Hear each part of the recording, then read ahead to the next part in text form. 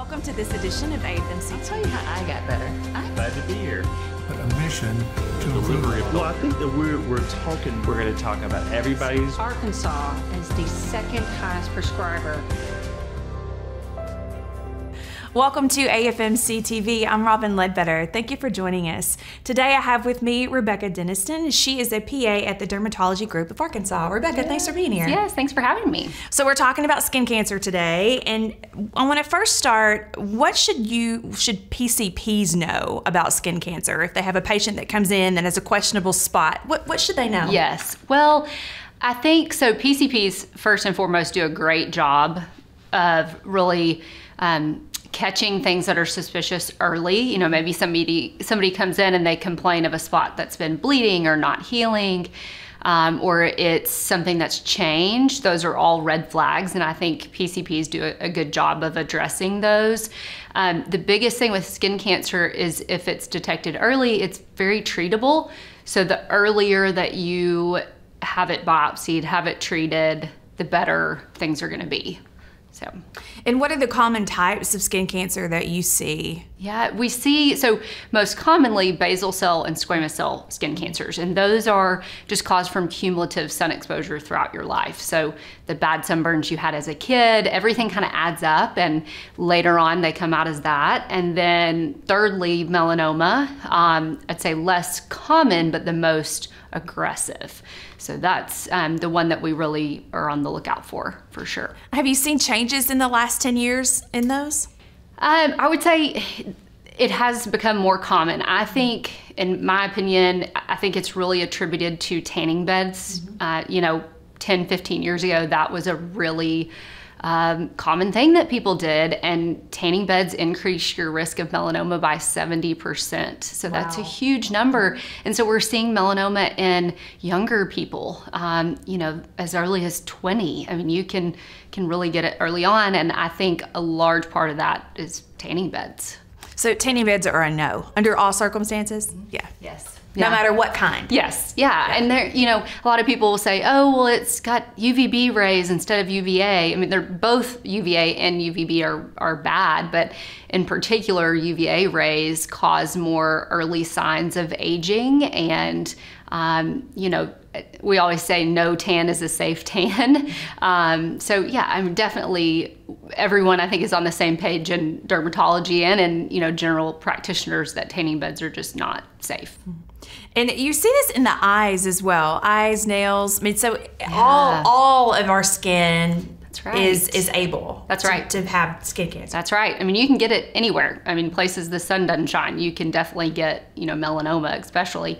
Eyes, you can get it behind the eye, and so anyone at risk for melanoma, or if they've had melanoma, we always recommend yearly eye exams.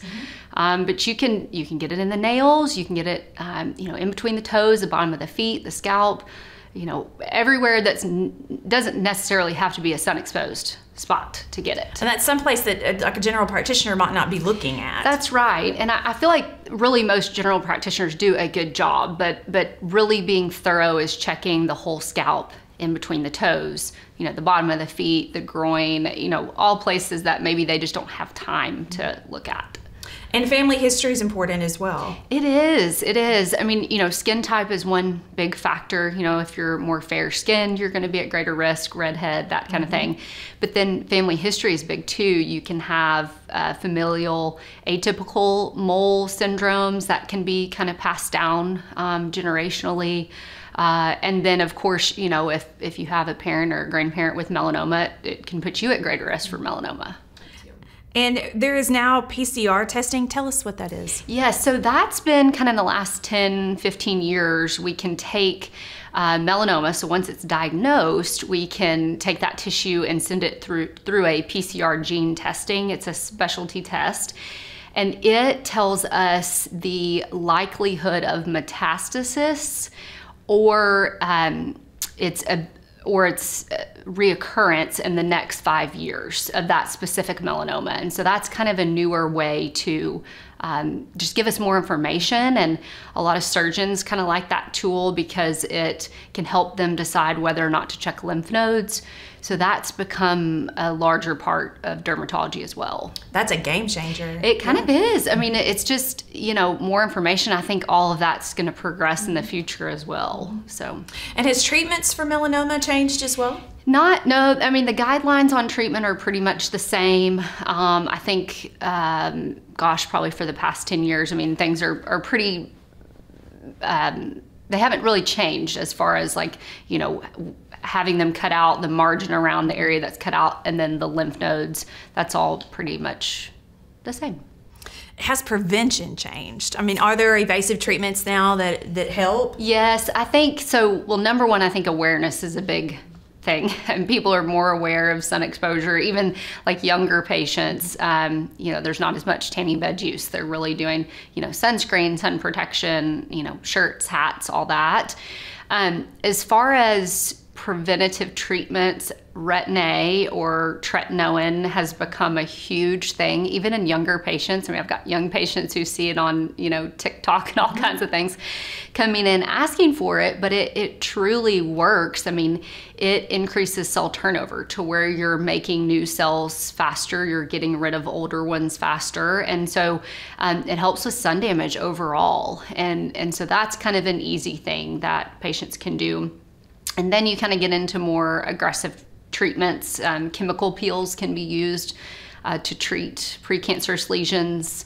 And then there's some topical treatments as well that we'll do too. I think social media is a good in that way. I Yes. see it all the time where Right. influencers share their regime, what they do for their skin, and I've even right. been, susceptible to take and go buy those Yes. products and That's see. right. So I get Yeah, it. yeah. That's a good thing. Yeah, I think so. So, are you seeing a lot of chemical peel treatments? You mentioned that you can do different things to treat them. Yes, so it's not superficial peels. There's really no data in the literature that those help with precancer spots. What we're talking about is more of the medium depth peels. So it's called a TCA peel or trichloroacetic acid. There's a lot of information in the literature that treats precancerous lesions. And even some insurances will cover that. They don't, come back and say, oh, it's cosmetic, because there's actually, medical literature on it. And so someone who has a lot of precancerous lesions, we do a lot of faces, necks, chest, but also tops of heads in males. Believe it or not, chemical peels can do a great job to kind of cover a large surface area to improve that. Interesting. So you mentioned a little bit about PCPs and what you want them to know. Should they be biopsying in their office, or is that something they need to refer to? I think that's a great question. I don't think there's anything wrong with biopsying in the office, but I do think there's a lot of benefit to having a dermatopathologist read the biopsy. And so sometimes if a primary care doctor does a biopsy, it just goes to a general pathologist, and we have an in-house dermatopathologist, and every dermatology practice uses a dermatopathologist, but they're really specializing in reading only the skin. And so I think there's a lot of benefit to that. So a baseline check's important. What age should that happen? That's a good question. There's not a set age, but I think really in your 30s on up, having a baseline check is important, just kind of to establish and see, do you have atypical moles, the number of moles you have. But if there's something that's concerning before age 30, you don't want to hesitate to come in. I mean, that's definitely something that we can check. And, family history goes into that too. If mom or dad had melanoma and you've got a lot of moles, then by all means, you want to come in and have those checked. Well, thank you for this information. Yes. A lot of great information that's important for the healthcare community, but for the general public as well. Yes, for sure. Well, it's been a pleasure talking to you. Thanks so much for being here. Thanks for having me. I appreciate it. And that's it for AFMC TV. I'm Robin Ledbetter. Have a great day, and thanks for watching.